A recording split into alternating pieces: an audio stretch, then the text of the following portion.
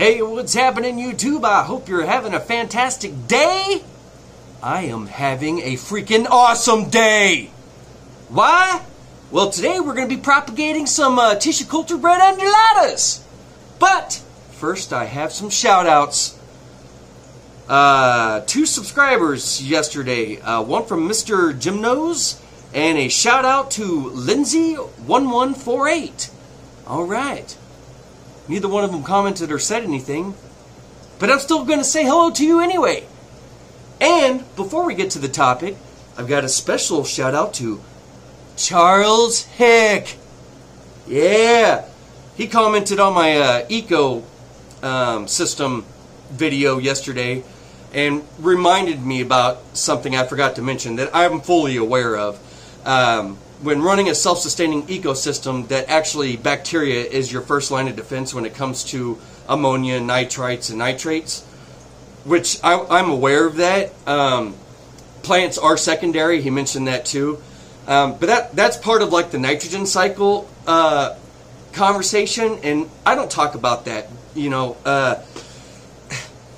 everyone seems to have their idea of how long it takes, and you know, and what you need to get it going and when it'll finish and all of that. The fact of the matter is, the nitrogen cycle is something everyone should already be aware of. And secondly, it's going to take as long as it's going to take, because it depends on the size of your tank and it depends on what the hell you put in there. You know, so when it's done, congratulations. That's how long it takes. For that tank anyway. But I take my time in this. Don't rush anything, you know. Stuff's going to take as long as it's going to take, and you just sit back and enjoy it. He also mentioned that I tend to get off, that I should try to stay on topic. That might help or something. Man, I always get off topic. I'm just some random dude in the dark in the basement making YouTube videos. I get off topic all the time. None of this shit's scripted. I have a semi-willy-nilly idea of what it is I'm going to talk about, and then I just start running my mouth. I mean, like, look at this. See that? You know how the hell that happened? Last week I needed to go in the garage to grab something. One of my kids left their shoe just in the middle of the garage and I didn't see it. I slipped, I tripped over it, I fell forward, I put my hand out in front of me, you know, so I wouldn't hit my face because I knew I was going down, and my thumb slipped between the gas cap of the lawnmower and the engine and got stuck in there. And I ripped my hand out and blood just exploded in my thumb. Hurt like hell, man. Hurt like hell! But anyway, Charles mentioned he is a scientist, I think. Or he said he was a biology teacher. I don't know, astronaut. Something of that nature. Anyway, but yes, you are correct, and there is a lot of redundant information and YouTubers out there trying to relay facts that have been the same story told for 50 years. Bottom line is, you want to do this hobby, you're going to have to get your hands wet and your hands dirty, and you're going to have to do your due diligence and check your water and figure all this shit out yourself. You know, I did. I'm self-taught. I mean, I watched a bunch of videos. Half the YouTubers just lied to me about stuff, and I was like, you know what? I'm just going to start doing this. So, here we are, and now I'm making videos. So, we are, because we do have an actual topic. See, look at all this talking we did, and we haven't even gotten to the point yet. Alright, and what was the point? Get right, we're going to propagate some freaking Red Undulatas, some tissue cultures. I got them at PetSmart. Alright? Now, this will be officially the only video on YouTube that talks about propagating Red Undulata tissue cultured plants. Literally. I looked everywhere. You can't even Google it. You can't even find a video of someone cleaning a Red Undulata tissue culture plant off. But I had pulled some out of another tank, and I've got some here. Yeah, take your time when you're removing crypts. They don't like being moved. Well, actually, no plants like being moved, but especially crypts. Hold on, my mouth is dry. I'm going to have some soda. I know I'm not advertising it because I don't make money on this channel. And I'm not really interested. I'm just doing this for fun. But, so, here, this came out of a pack of 3 a year ago. I bought it at PetSmart. When I got it, there were 3 little tiny red undulata cryptocorynes in a tissue culture bag, and it looked exactly like this. And that's because I just bought a pack recently. But yeah, these are a year old, and so it took it grew so slow. I had no idea it was even getting to a point of propagation because I just wasn't noticing it at all that it was getting larger. To me, it just looked like the same freaking plant for a year. But anyway, I do know how to propagate cryptocorynes, and they do run runners. They put runners under the dirt, where like Vallisneria and chainsword and stuff, they're runners over the dirt, but they're several inches apart. Cryptocorynes do them under the dirt and very close together. I mean, so close, you think it's one bush when in fact it's like 10 plants compacted into one.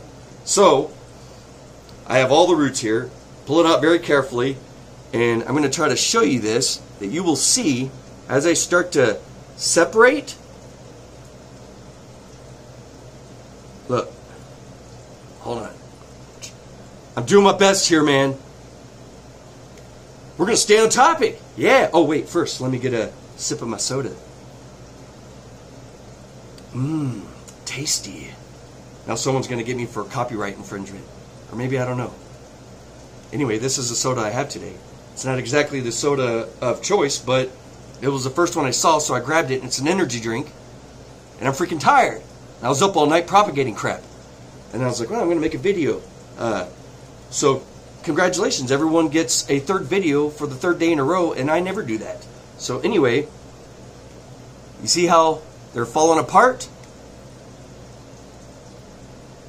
These are all the new plants that were growing side by side under the dirt over the last year. And I had, now remember, I had 1, like so. And look at all these beauties next to it. Now, I could sit here and take all these apart in front of you. I took one apart yesterday. That was this size, and there's 12 in there. I will give one piece of advice. Now, the cryptocorynes, when they throw runners underneath, when they're ready, they'll actually separate on their own. You don't have to snip the rhizome. So if you get the one and you see that there are 2 still connected together, just leave those 2 together and then plant them. Alright, but like this one, I'm pulling off. It's solo. It's a solo plant. Right there. Alright? Oh. Let me show you. And you see that little hook? That was the rhizome that was once connected to the plant. But like I said, Crips will throw out a runner, start growing a new plant, and then they'll just separate up here anyway. You still got a huge mess of roots you got to deal with. So, anyway, I'm going to be propagating these, planting them in this 55 because I am carpeting this entire tank with cryptocorynes of all kinds. And I love me some Red Undulatas. And actually, I tried to YouTube some videos of anyone who tried to carpet with Crips. I only found 2, and they were people who were talking about carpeting a tank with Cryptocoryne parva, you know, and saying that it takes years and years unless you buy like 50 pots of it. But one in particular, I'm not going to call them out. She was like, parva are the smallest and they only get like 2 inches. It's a lie. Alright, I have some parva in here, and I bought it the same time as I bought the Red Undulata. And yes, it was really small, but it's actually taller than my Red Undulatas. And I'm going to prove it to you because I'm going to show it to you right now. And then we're going to cut this video short and be done with today. Alright. I'm going to prove it to you about the parva getting to the same size as the Red Undulatas. I'm going to point it out to you. Yes, they look almost identical. The red undulatas do not stay red unless there's like a bunch of highlight CO2 and a bunch of iron. They do start turning green. But anyway, this was my parva. Look at how tall that is. And here is the red undulata. Planted at the same time. Parva undulata.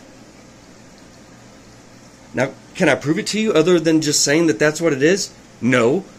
But I'm fully aware of what I bought a year ago and planted, and I know where I planted it and pulled it from, because here is a bush of parva after 1 year, and I had 3 of them. I propagated 2 piles of it.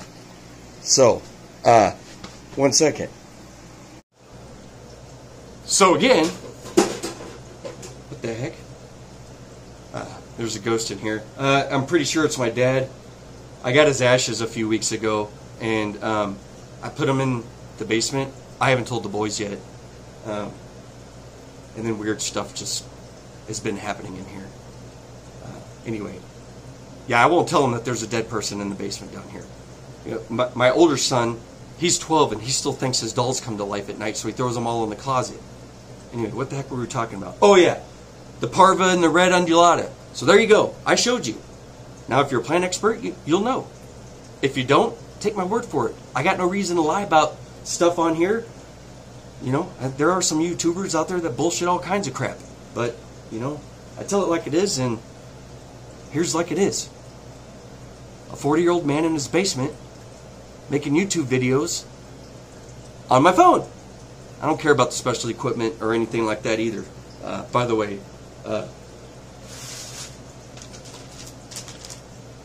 Charles, yeah. And I do appreciate your comment and your knowledge. And they were things that I was aware of, and maybe I should have mentioned that. I don't know, but hey, I appreciate the kind words, and you said that I was a funny guy. My wife doesn't think I'm funny. My kids think I'm funny. I don't know. Anyway, thanks everyone for watching. That's it. I hope you have a fantastic day.